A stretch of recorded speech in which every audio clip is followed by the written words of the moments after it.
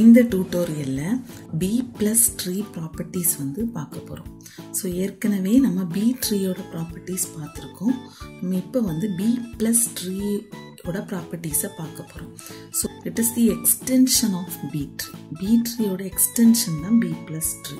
So இதுக்கும் B ட்ரீக்கு வந்து நம்ம 4 இம்பார்ட்டன்ட் மெயின் ப்ராப்பர்ட்டிஸ் பார்த்தோம். போல் பி ப்ளஸ் ட்ரீக்கும் ஸோ அதே 4 ப்ராப்பர்ட்டிஸ் தான் இன்க்ளூட் ஆகுது. அதோடு சேர்த்து ஒரு 2 ப்ராப்பர்ட்டிஸ் இருக்குது. அது என்னென்னா, ஃபஸ்ட்டு வந்து நம்ம ஏற்கனவே பி ட்ரீயோட ப்ராப்பர்ட்டிஸ் என்னதெல்லாம் பார்த்தோம். த ஃபர்ஸ்ட் ப்ராப்பர்ட்டி என்னென்னா மேக்ஸிமம் சில்ட்ரன் எம். ஸோ அப்படின்னா இப்போ ஆர்டர்னு கொடுத்துருப்பாங்கல்ல, அந்த ஆர்டர் தான் ஆர்டர் 4 ஆர்டர் 3 அப்படின்னு கொடுத்துருக்காங்கன்னா அந்த 4 தான் இந்த எம். ஸோ இப்போ maximum children. So if suppose B plus ட்ரீக்கு order 4 கொடுத்துருந்தாங்கன்னா மேக்ஸிமம் 4 சில்ட்ரன் தான் நமக்கு அலவுடு. ஸோ செகண்ட் ப்ராப்பர்ட்டி என்னென்னா மினிமம் சில்ட்ரன் எத்தனை. ஸோ மினிமம் சில்ட்ரன் எப்படி கால்குலேட் பண்ணணும்னா, ஸோ அதுக்கு நம்ம ஃபார்முலா ஏற்கனவே படித்தோம். ஸோ அது என்னென்னா m/2 ceiling. So m/2 calculate பண்ணி அதுக்கு சீலிங் வேல்யூ எடுக்கணும். ஸோ இப்போது நமக்கு m வந்து 4ன்னு தெரியும். அப்போ இது எப்படி கால்குலேட் பண்ணணும்? 4 divided by 2 is equal to 2. 2ஓட ceiling value 2 தான். ஸோ இஃப் சப்போஸ் நமக்கு வந்து ஆர்டர் 5 கொடுத்துருக்காங்கன்னு வச்சுக்கோங்க. 5/2 என்னென்னா 2.5. ஸோ 2.5ஓட சீலிங் வேல்யூ என்னென்னா 3. ஸோ அதனோட நெக்ஸ்ட் இன்டீஜர் வேல்யூவை எடுக்கணும். 2.5ஓட சீலிங் வந்து 3. ஸோ இதான். ஸோ இப்போ நம்ம சீலிங் வேல்யூ எடுக்கிறது இப்படி தான். ஸோ அதான் மினிமம் சில்ட்ரன் அலவுடுக்கு வந்து நம்ம ஃபார்முலா எப்படின்னா m/2. ஸோ இப்போ இந்த மினிமம் சில்ட்ரன் வந்து m/2 வந்து ஏற்கனவே பார்த்தோம். ஸோ மினிமம் சில்ட்ரனில் வந்து லீஃபுக்கு வந்து எந்த சில்ட்ரனுமே இருக்காது. ஸோ ரூட்டுக்கு வந்து கண்டிப்பாக ரூட்டுக்கு வந்து 2 சில்ட்ரன் இருக்கணும். 2 மினிமம் சில்ட்ரன் இருக்கணும். அடுத்து ஆல் த இன்டர்னல் நோட்ஸுக்கு தான் மினிமம் சில்ட்ரன் என்னென்னா m/2. தேர்ட் ப்ராப்பர்ட்டி என்னென்னா மேக்ஸிமம் கீஸ் எத்தனை அப்படின்னு சொல்லி பார்க்குறது.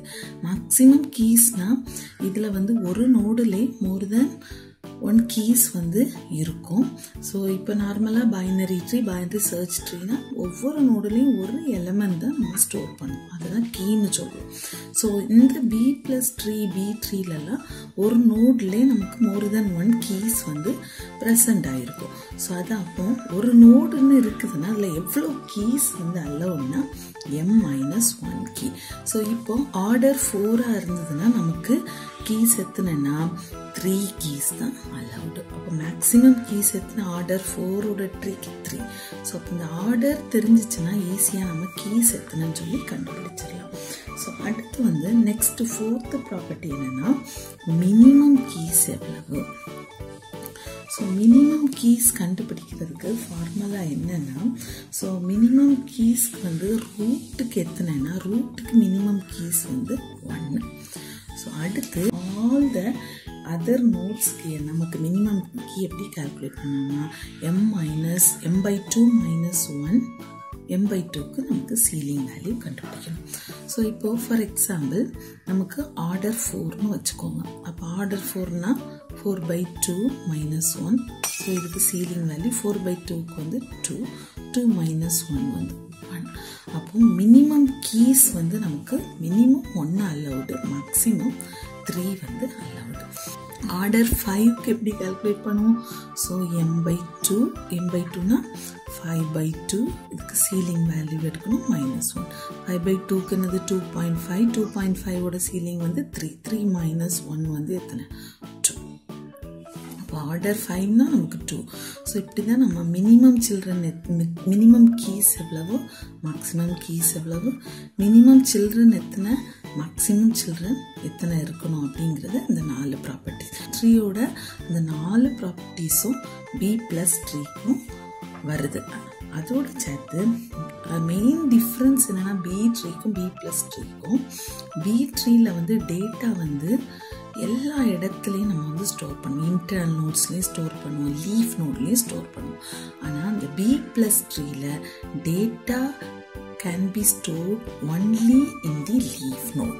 So B+ ட்ரீல டேட்டா வந்து எங்க இருக்கும்னா லீஃப் நோட்ல பிரசன்ட் ஆயிருக்கும். எல்லா டேட்டாவும் all data must be present in leaf node. So இது வந்து B ட்ரீக்கும் B+ ட்ரீக்கும் உள்ள டிஃப்ரென்ஸ். ஸோ இதை நம்ம 5வது ப்ராப்பர்ட்டியாக எழுதிக்கலாம். அடுத்து 6வது மெயினாக நமக்கு தெரிஞ்சிக்க வேண்டியது என்னன்னா, ஸோ B ட்ரீல அந்த லீஃப் டேட்டா எல்லாம் லீஃப்ல ஸ்டோர் ஆகிருக்கும். இந்த லீஃப் எல்லாம் connected with linked list. Example இப்படி இருக்குதுன்னு வச்சுக்கோங்க.